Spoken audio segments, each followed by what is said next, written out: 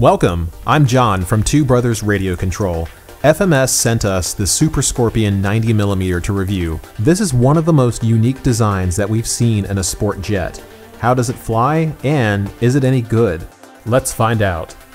What's going on, YouTube? Today FMS sent me the Super Scorpion 90mm. This thing's pretty cool. I think you guys are going to enjoy it. It has a lot of features from the Viper 90mm, including the exact same gear, so they're very springy. You can't see me pushing it. Here we go. Easy to push. Same wheels even. Nice servos. These are actually high quality servos, the same ones that sound like they're from the Extra 300, which is also what E-Flite sells, that's been made by FMS. So this is also one of the first sport jets I think I've ever seen with a twin tail, so it looks kind of like a fighter jet. And orange is my favorite color, and it's Halloween almost. So look at this thing. It looks like a bat flying through the sky with those graphics on it. It's gonna be awesome. One issue to note for the gear is that the main strut doors will act like brakes if the model comes down hard, jamming the wheels if they compress too much. Be aware if you land hard on the regular or fly off of grass. We added orange electrical tape to the cockpit lining to prevent the white foam from showing through, and to help grip the canopy during aggressive maneuvers. We're firm believers in vinyl electrical tape for aesthetic trim, touching up damage, or adding vinyl armor to areas prone to dragging on the pavement, such as wingtips. We're also flying this jet on SMC high voltage packs. These 5500 75C packs are what we did most of our flying with. And of course, we're flying with a 5280RC afterburner unit. Ground handling is great with wide-spaced wheels that prevent tipping over. I think we've covered enough pre-flight, so let's get airborne.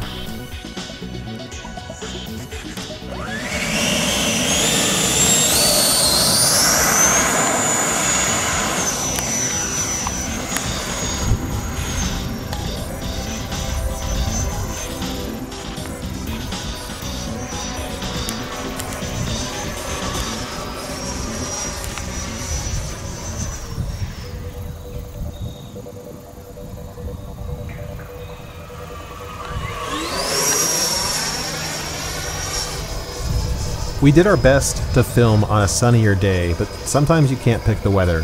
So we went up into a gray sky with blustery winds that shifted directions on us and made landings challenging.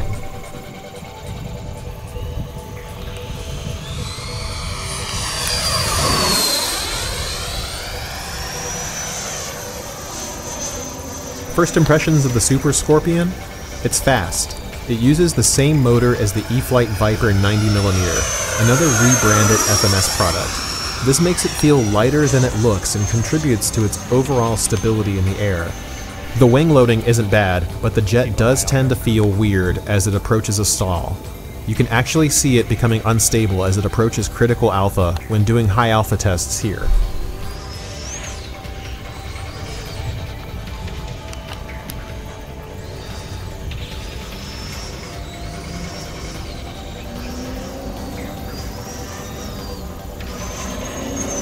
Kind of does.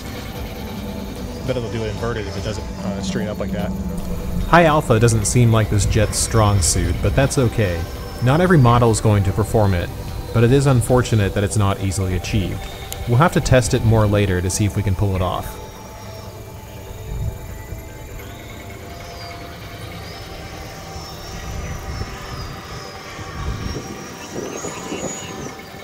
It's super unstable.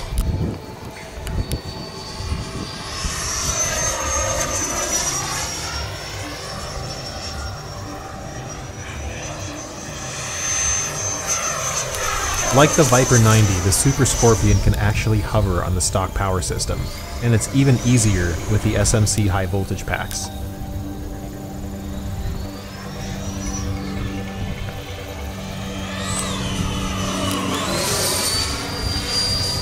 Let's do some touching and going.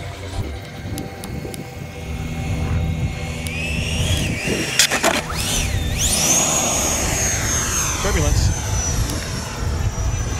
Would figure the first time we go to land, it gets caught by a gust, right? All right.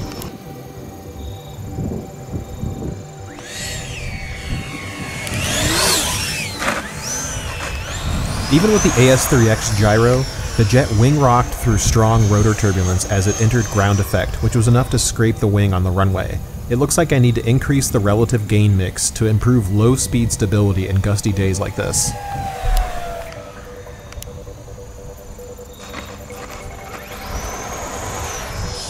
Yeah, it's got to be half flaps for right now with this wind.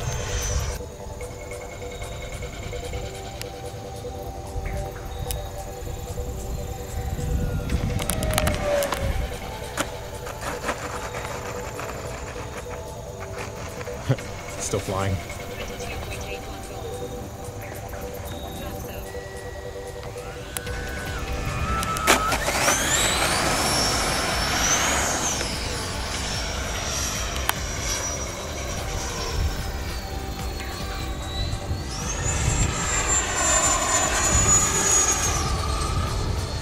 Ready for it?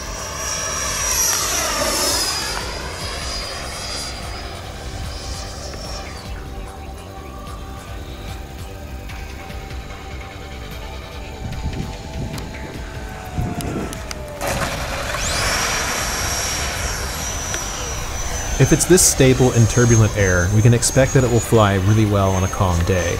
We'll make sure to schedule the final review for a day with low winds so you get both sides of the coin for this jet. Let's move on to more aerobatic focused flying now.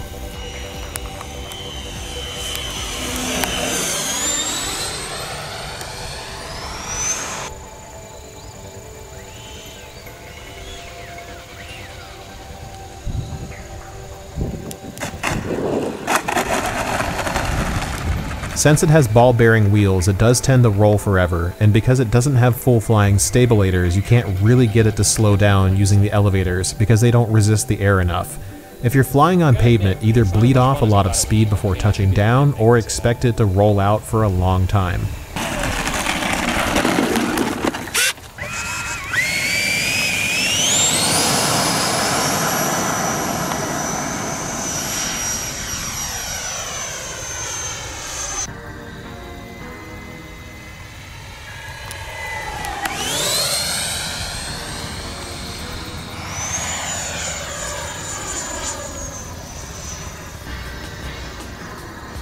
Full speed.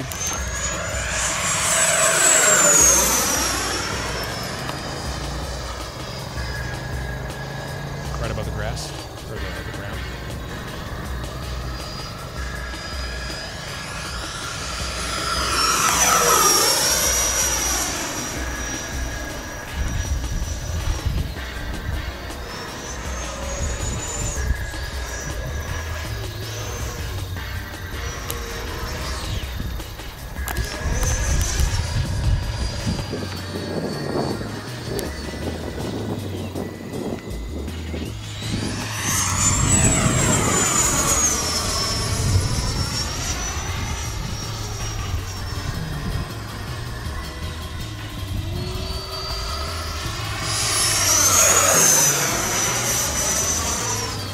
Keeping up good? Mm-hmm. Good.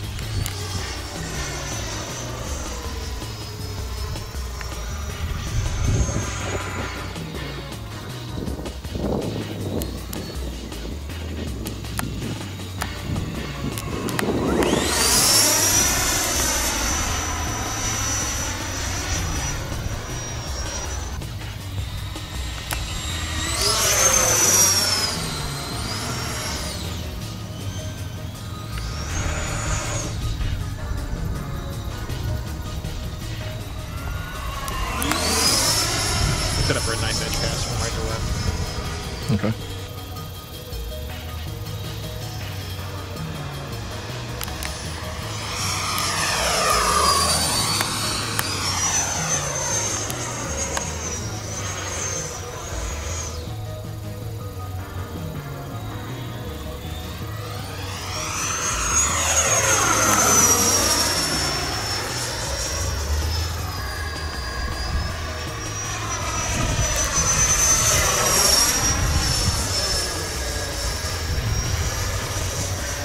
Giving it some F-18 style maneuvers. I see that. Go through here, go straight up afterburners. Stalled it coming out of that. Yes. Let's do it again.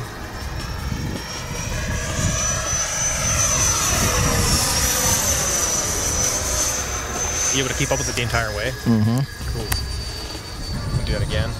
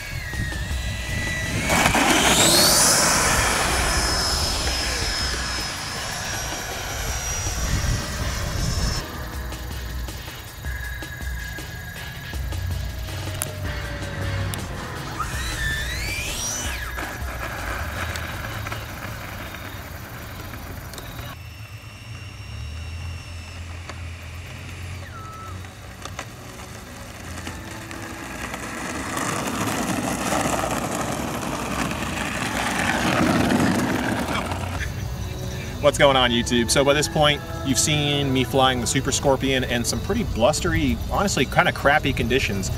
We did scrape the wing on the first maiden flight. You can barely even tell that it happened. I do have some touch-up paint that I got from Lowe's that I can put on the jet. Overall impressions, if I had to give you a maiden score, and I kind of do, I'm going to say this thing is a solid 7.5 to 8 out of 10. There are some issues with it that I don't like. The roll rate to me is a little on the low side, and it made it kind of difficult to get out of some of the maneuvers that I was putting the jet into. Overall, though, the build quality on this jet is fantastic. So maybe I'll up that to an 8.5, because if you look at the overall build quality, I mean, the fact that ailerons are on carbon fiber hinged surfaces with little plastic rods holding them in place. Same with the elevators, same with the rudders. This thing is super stable. It's got Viper 90 gear. Let's go ahead and bend down here, take a look at it, show you guys how it handles the struts. I mean, this is exactly how the Viper 90 looks.